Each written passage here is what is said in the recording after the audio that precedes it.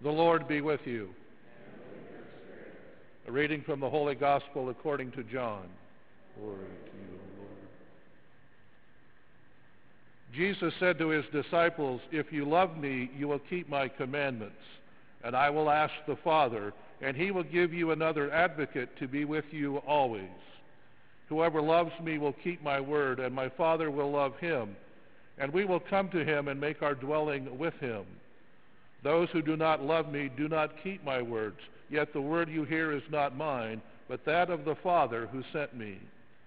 I have told you this while I am with you. The Advocate, the Holy Spirit, whom the Father will send in my name, will teach you everything and remind you of all that I told you." The Gospel of the Lord.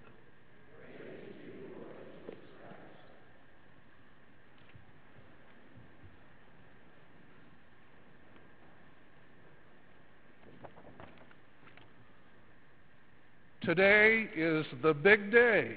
It's the day we've been waiting for. Today is Pentecost, the coming of the Holy Spirit in dynamic power. In today's gospel, Jesus tells the apostles, and he tells us, the Advocate, the Holy Spirit, is coming. Jesus wants us to know that the coming of the Holy Spirit is about to happen. Not only does he proclaim it here in John 14, but if you read in John 15 and 16, Jesus also tells us that the Holy Spirit is coming. He's preparing us for the coming of the Holy Spirit. In Luke's Gospel, the words of Jesus again, "I send the promise of my Father, the Holy Spirit, upon you, but stay in the city until you are clothed with power from on high." And in Acts chapter 1, again Jesus speaking, "But you shall receive power when the Holy Spirit has come upon you." The coming of the Holy Spirit, according to Jesus, is going to be a dramatic event. This won't be some soft breeze in the trees.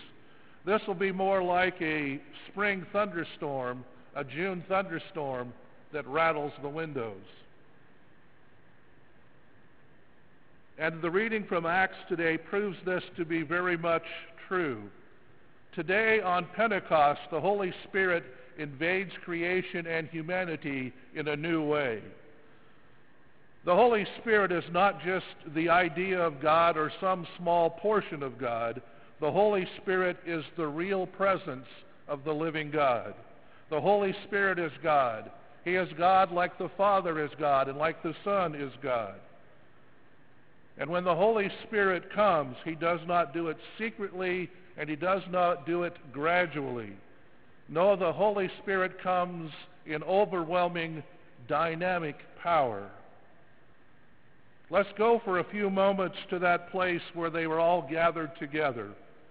Suddenly, without warning, without any notice, there's a sound like the rush of a mighty wind. Not a whisper or a gentle breeze, not gradual, but suddenly, the Holy Spirit explodes onto the scene.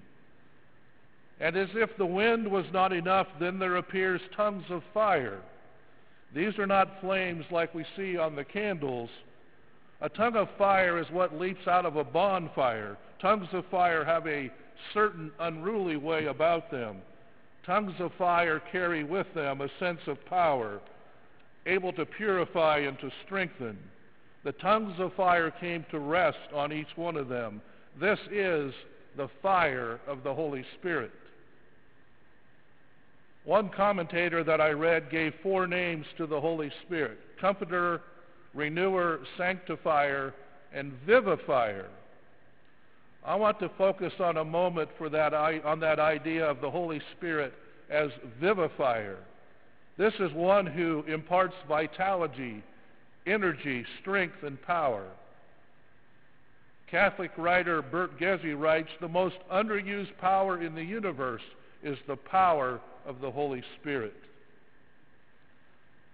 So what happens on that day of Pentecost when suddenly, without notice, the vitality, the energy, the power of the Holy Spirit is unleashed in that upper room? What happens is a group of scared, cowering people become powerful proclaimers of God's word. If we read on in Acts chapter 2, we hear of Peter's great sermon, and the result, 3,000 people were added that day. This is not possible without the Holy Spirit. Later on in Acts chapter 2, we read that the Lord added to their number day by day those who were being saved.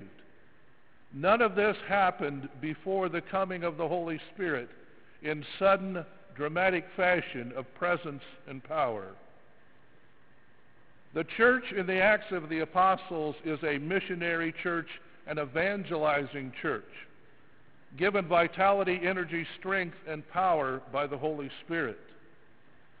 Should the church in 2019 still be a missionary church, an evangelizing church? Well, no doubt the answer is yes. According to the teachings of the church and of Scripture, the church should indeed be just that, proclaiming the love and salvation of God to all the world. Many people right here in our own town, in our own community, need to hear this message of love and salvation offered to them in the death, resurrection, and ascension of Jesus Christ. On this day that we celebrate Pentecost, I believe the church needs a new movement of the Holy Spirit. We need that mighty rushing wind and the tongues of fire with all of that dynamic power, with the vitality and energy associated with the coming of the Holy Spirit. We need a new Pentecost, or at least a renewing of Pentecost. Listen to these words from a Catholic youth minister from California. Do we believe that this same powerful Spirit still resides in the church? Will I allow this Spirit into my life in order to experience His vitality and power? And here's the real tough question. Will I invite God, the Holy Spirit, to guide me, to have His will with me, even if He guides me into places that are uncomfortable or even unpleasant? St. John Paul the Great writes, "The Holy Spirit is the protagonist, the principal agent of the whole church's mission." I like this word, protagonist. To me, this is someone who pushes us to do things we might not want to do, someone who forces us out of our comfort zones and to challenge us to new heights and new adventures. This is the work of the Holy Spirit. If we will allow Him to move in us, come upon us, and into us, to overwhelm us with power from on high. Our Pope Francis, in the Joy of the Gospel, writes this: "How I long to find the right words to stir up enthusiasm for a new chapter of evangelization full of fervor, joy, generosity, courage, boundless love, and attraction. Yet I realize that no words of encouragement will be enough unless the fire of the Holy Spirit burns in our hearts. A Spirit-filled evangelization is one guided by the Holy Spirit, for He is the soul of the church called to proclaim the gospel. I once more invoke the Holy Spirit. I implore Him to come and to renew the church, to stir and impel her to go forth boldly to evangelize all peoples."